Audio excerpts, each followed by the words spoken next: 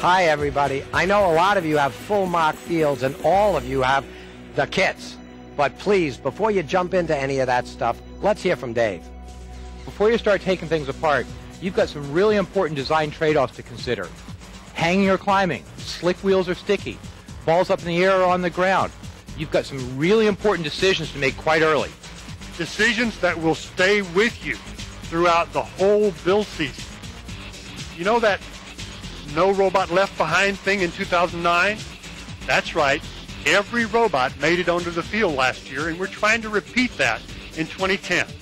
So take a deep breath and stay with us a minute while we look at the field before you start cutting metal. And this year, instead of doing our usual mock round with mock robots, we're going to jump right into some of the subtleties and nuances of the game to help you figure out what's important here. Dave? Okay, but first, let's get the field set up for autonomous play. Take the ball, put it in a legal spot. That should do it, and we're set. Hey, Dave, that looked easy in the animation. Hey, Woody, did that one count? Nope, didn't count. It's got to stay in to count. You got to be careful not to really blast it like that. Okay, Woody. I'll try the kindler, gentler Dean.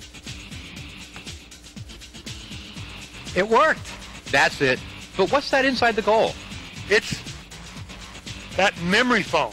You know, like the stuff in the mattresses in fancy hotels. It works with the chains to keep the balls from bouncing back out.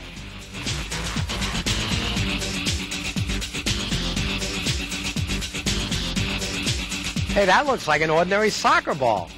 It is. It's a standard issue, size 5. Oops. Blue just lost control of that ball. It rolled all the way into the red end.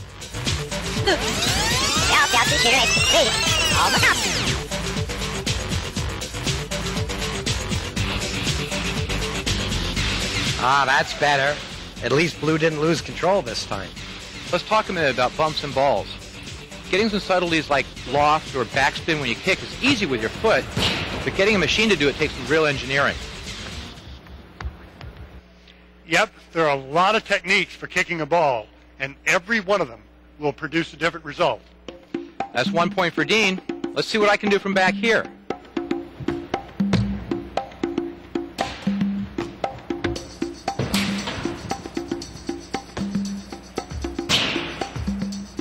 Nice. But if I intentionally did this, I get a yellow card and a penalty. And the officials will put the ball back into play at midfield as quickly as they can. They're really hustling. What's the rush? They have a limited amount of time to put the balls back into play, or they'll be penalized. All the timing details are in the game manual. It looks like the Trident handler is going to be the bottleneck in the process. I'll bet the robots are going to be able to score a lot faster than the human players can return the balls. So most of the time, some of the balls will not be on the field. That is probably important. The robots better make every shot count.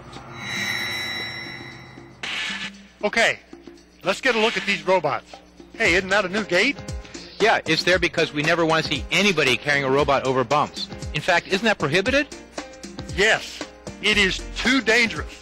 The first offense gets you a yellow card, the second a red card.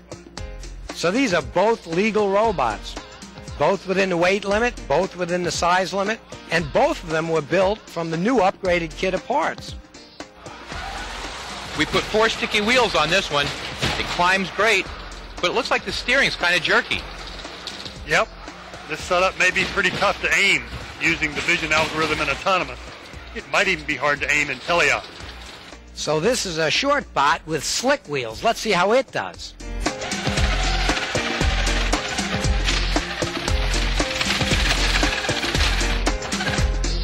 We got it. Hey guys, remember, no lifting over the bump. Okay, well, I see the traction is really going to be something to think about. Have to really watch what goes on with the center of gravity. Let's add some weight to the tall bot and see. And that was only 10 pounds. That's clever. It's even legal. It won't let the ball get too far under the bot, but it still allows the robot to deal with the bumps on the field. There are a lot of ways to do that. It'll be exciting to see how the teams do it. The robot's not allowed to hold a ball, but hurting is fine. That's right. The robot can only possess one ball at a time. That's not legal. Aside from potentially damaging your wiring if the ball landed on top of it, the robot is carrying the ball. That gets you a penalty. That camera view is great for lining up on the center line. But that one is mounted too low to see the target. So let's see how tough these robots really are. But wait a minute, Dave, this makes no sense.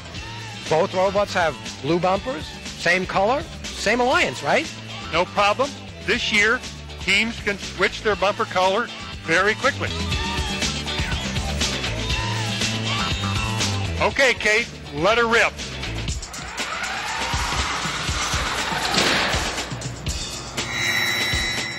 If I were to make a blackboard sketch of a kicker mechanism, it would probably look a little like this. It's obviously too big for a real robot, but let's see how it works. Okay, let's find out. Whoa! Now, clearly kickers can have a lot of energy in them this year, so it's clear we got to be really careful. Yeah, and it's not just that energy. They deliver that energy so quickly, it's a huge amount of power. In fact, one of the ways to make that clear is to dry fire this mechanism. Oof. And it's very clear that unless you're careful, you can hurt your robot and or people. And that's the point to remember. Let's see what would happen without that rule. That would be bad. Wow. Good thing we're almost done here. Let's see how the end game might look. 2-point bonus. That's 2 more. And that robot is touching only its alliance partner. It qualifies for 3 points. They're up to 5 points. And there's plenty of room up here for another robot. Nice job. But we're not done until we remove the robots from the tower. We've got a lot of weight, bad leverage, and sharp stuff to deal with here, so let's be careful.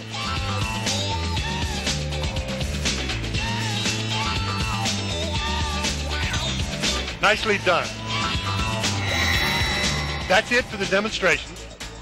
We'll be here on the field talking with the folks in the studio audience for a bit. You're welcome to stay. In fact, we think it's a really good idea that you stay and watch until our satellite time runs out.